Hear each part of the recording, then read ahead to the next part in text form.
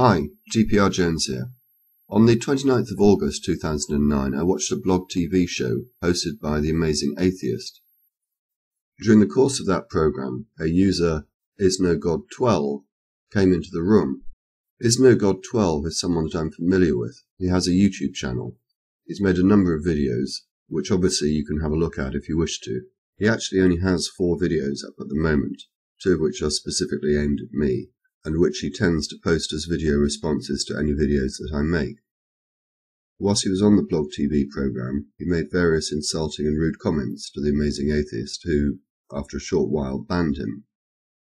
A few moments later, he came back under the name isnogod13. By this stage, I'd been made a moderator in the room, and seeing his return, and knowing that it was indeed the same person from previous experience, I kicked him. Shortly after that, a user, insemin666, began messaging me in the blog TV room. It soon became apparent to me that it might be interesting to keep a record of the conversation. I think you'll understand why. It began with a cheap insult, just calling me a fag. This is not unexpected or unusual. I get it all the time through private messages or channel comments. My response was, "Thanks. Can you do any better?" He then responded as follows: "A list of people I'm getting suspended from YouTube. Rice, you, Coughlin666, Define Metal, Casper, who I presume is Scouse Casper, and all something who with no lives who kick for no reason." So I asked him, how are we going to get suspended? His response: "I'm in a group of flaggers who joined together to get rid of hypocritical scum like you off YouTube." He continued, "We are currently gathering members. We have 28 at the moment." So I asked him, are you unable to advance a coherent argument? Is flagging the best you can do? His response: "Flagging works. YouTube are dumbasses. If we all flag your videos, you'll get suspended. We've collected 30 members in 2 weeks. Once we get to 100, we'll be ready to fuck you bastards over." So I asked, why do you think we are bastards? "Because you have no lives, are total hypocrites and kick for no reason, and think you're special for being popular on the internet." So I asked, have we offended you in some way? Response: "Don't flatter yourself. We're just trying to make the internet more enjoyable for regular users, and get rid of the scene fags like you retards. Rice is the top priority, and the rest of you next." I then asked why he called us fags, and continued, do you actually have any argument to advance? Do you believe in free speech? That message couldn't be sent because he had by this stage gone offline. So I took the opportunity to have a look at YouTube and check out his channel. There was no channel found under that name, but there were, interesting enough, a number of videos made about him. One by Dark Devil Messiah, the other by Coughlin666. Both relate to his false flagging of their videos. He then came back with a further message: "So be ready, and tell everyone else to watch what the fuck they say to me, Gaylord." I'm presuming that Gaylord was an insult to me rather than his name. So I indicated I've got no idea who you are. Again, he had gone offline by this stage, but quickly returned with a link to Free Mr. T sex tape. So I asked again, do you actually have a point to make?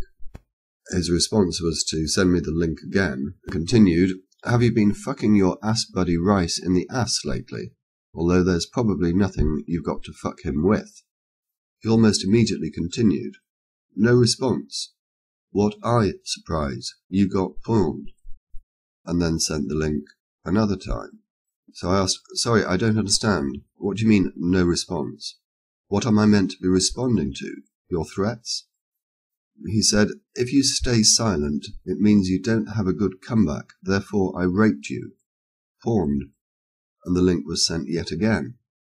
So I asked him, what do you mean by silent? I have asked you a number of questions that you have singularly failed to answer. Ask again then, he said. So I did. I asked, have you no argument to advance? Why do you call us fags? Do you believe in free speech? Response: I believe in free speech if everyone else is, but if you kick for no reason, you are committing a massive hypocrisy. So I asked, "Who did I kick? Please tell me." The purpose of that question was because I actually thought he was referring to Is No God 13, although he didn't actually mention him. What he did say was, "You've kicked me on a number of accounts, as well as a number of your ops and other people in other rooms. It would be so bad if you confronted your ops, but you just let them do it for the kickgasm." I presume he's left the word "not" out by accident. I'm not going to take any issue with that. I responded, "Which accounts exactly?" "I've been kicked on this account, NYBoy92, Marilyn Manson is God, and many more. A few of my previous accounts, and many of the people in my group have been kicked." So I asked him, "Why do you have so many accounts?" And I note that you have still failed to answer the question about whether you have an argument to advance. I never said I had an argument. I was just letting you know that me and my alliance are going to take you down. "So," I said, "despite claiming to embrace free speech, you are intent on preventing it. But if you kick and take away freedom, we must remove you. Preventing it? No, we are trying to save it." So I went back to the issue of who he was when I kicked him. "Are you accusing me of having kicked you from a room? If so, when? And what username did you have at the time?" Ages ago. You probably won't remember. It was under the account name NYBoI92. I said that I agreed with something, and you just kicked me for that. When? A few months ago, I think.